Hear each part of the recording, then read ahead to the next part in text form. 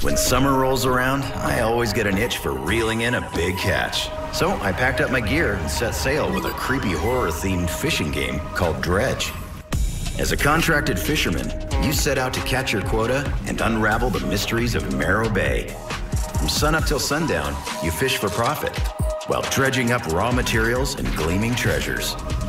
Use the loot to upgrade your boat, add more cargo space, and install specialized fishing gear. When night falls and the fog rolls in, things start getting really sketchy. The Lovecraftian nightmares of the deep show no mercy, and will drag your ship to the inky depths if you're not careful. You'll have to grind pretty hard if you want to catch all the rare sea creatures and see both endings to this dark tale. Even if fishing isn't your thing, Dredge is a fun trip worth taking. We give it an 8 out of 10. Here, there be monsters.